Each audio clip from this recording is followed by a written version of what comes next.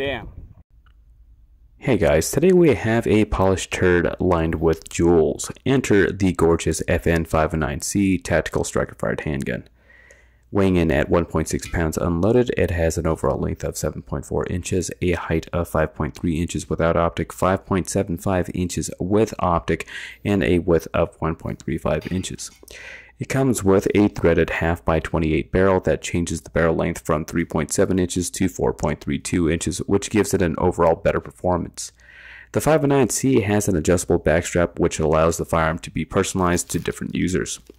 This model comes fully packaged with suppressor hide Trijicon night sights and side caps to protect it from potential bumps that may knock the rear sight out of place. FN even came out with a low-profile optics mounting system to allow for various different types of optics to be installed. On top of those features, FN even made the whole firearm completely ambidextrous. They were even nice enough to come out with one 12-round mag, 15-round mag, and even a 24-round mag in a beautiful canvas FDE case. It's everything you would ever want in an EDC compact handgun, and then you buy it, and then you shoot it.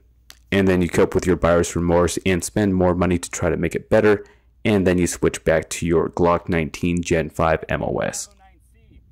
I wanted so badly to like this gun. Aesthetically, it is absolutely gorgeous. Between the mixture of FDE, burnt bronze, and a touch of black accents, the pronounced slide serrations, the aerodynamically sharp edges, and curvature giving it that sleek macho vibe, the deep enhanced grip textures coupled with subtle and not too overblown FN logos blended into the design, it just looks and feels like they put a lot of effort into making this thing as beautiful as possible.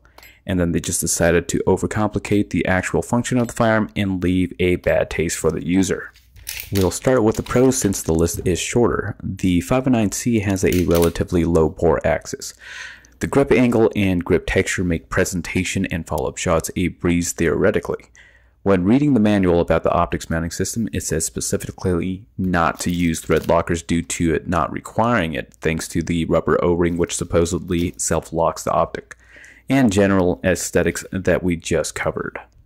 And now the cons. We'll start with overall specifications, then performance, and lastly, reported known issues with the 509C Tactical specifically. Depending on the model, you will have either the plain 509C that comes with everything from 3 mags, different optics plates, 2 recoil springs, and a manual. Or if you went with the option that came with the Vortex Venom, it will only come with the mags and no additional optics plates or screws besides the one that's already attached. Here's the issue. The Vortex Viper Red Dot is pre-installed onto the system, and the pistol has suppressor height sights for co-witness. The Viper has locking nuts towards the rear of the optic to maintain zero, however, you cannot reach those locking screws with the sight configuration. So naturally, you would go out and buy an adapter for an RMR type footprint because that setup is just awful. This is where you start running into issues. FN parts are always out of stock and only a handful of people sell them. It took me months before I finally received an email that the plastic optics plates came back in stock, and lo and behold, we run into another issue.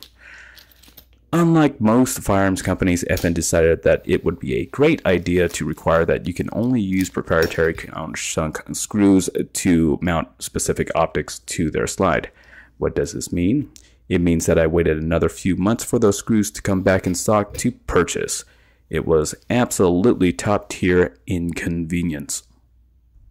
Remember a few minutes back when I said FN specifically states not to use thread locker to mount the screws? Yeah, no, the optic will most definitely come loose again, even with all OEM parts and correct torque specs.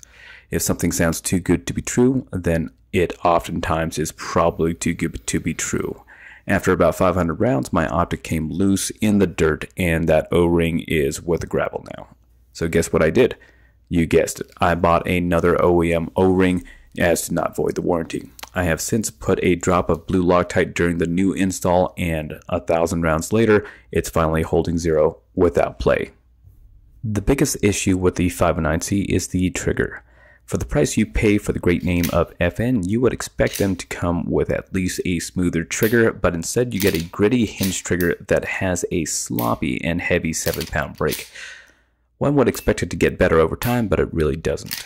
It was bittersweet to purchase an Apex trigger to swap it out, and lo and behold, you run into another issue.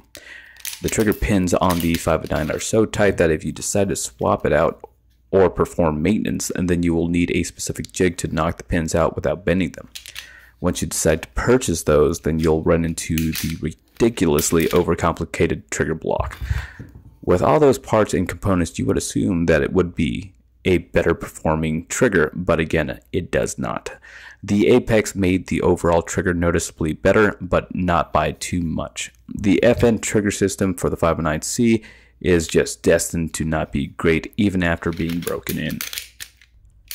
Now, in terms of known reported issues with this gun, I'll just highlight a few more common ones that I've seen these past few years that may or may not have been fixed yet.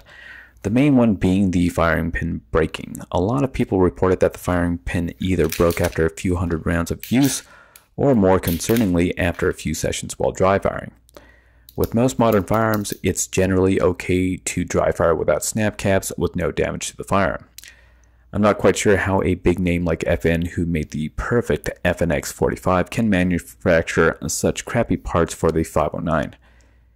Apex sells upgraded strikers to eliminate that issue, but at this price point you should not have to. The last one is cracks in the frame while replacing the trigger.